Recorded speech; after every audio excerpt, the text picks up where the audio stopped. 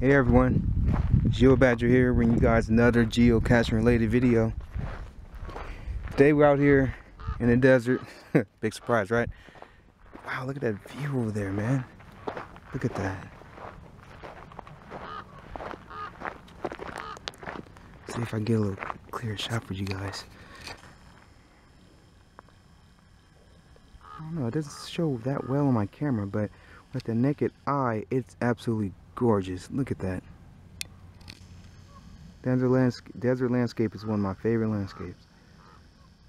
Other than, you know, a forest. Beach, not so much. Anyways, guys, we're out here hiding another cache. Almost tripped.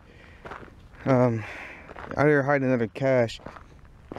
And this one's just a small dedication to solar power. As you can see, modified this cheap little solar light to house a geocache inside. Well, the string's supposed to fall out so people can grab it and pull the log out, but yeah, I modified this as just a little dedication to solar power. You know, I love renewable energy, so this is just one of my dedications to it in the form of a geocache. And as always, we're not too far from the gun range. It's right over. Actually, it was a cache right over there, I believe so. I believe, if I'm not mistaken. And we climbed up there. I think that was in caching with Badger, what, 5 or 6? One of those? Yeah, and the range is right over there. But anyways, out here placing this one. It does work. Make sure it worked before I put it out there. Before I put it out here. And we're probably going to I wanted too far from the road. Well, put in a little bit of sunlight so people can see it, but I'm trying to find an area where it can get sunlight and so it can recharge its battery and it can be seen at night, but also don't want to be seen by anyone who's not geocaching. So we're kind of in a conundrum. Let's see. Odds are nobody's going to be able to see it. No one really comes over here at nighttime unless they're camping, but I doubt. I mean, that's a rarity, and I don't see any signs of human activity in this general area that I'm standing in. Maybe we can put it inside one of these little bushes here,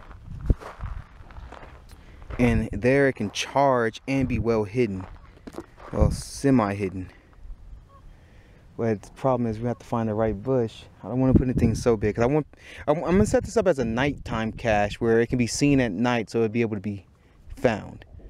So I'm not going to put it too far from the road. Let's check this out.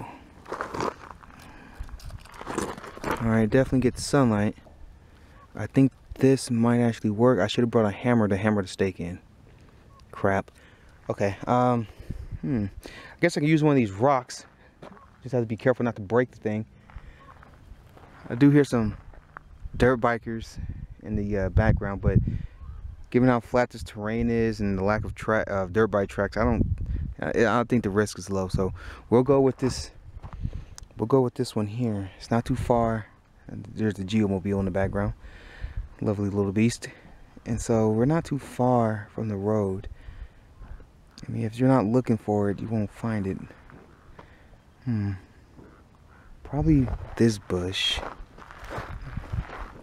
That way they'll have to walk in. So I'm trying to keep an obscured view here. So let's try this here. There. I don't think, I mean, if somebody was to go walking by, these bushes right here will block the view of the light. But by the time they get there, they'll probably just keep looking and keep on their way. So we'll go with this bush here. Now make sure it gets some light, unless I have to do some. Oh wait, the soil is actually softer. I can do it. There. Probably have to maybe cut a few of the little leaves off, but I don't know. I think that looks fine. I might want to hammer that stake in a little bit more though. Yeah, we'll do that. Okay, cool. All right, I think this is set up. All right, guys. I want to thank you guys for joining me on this short geocaching hide, and I'll see you next time.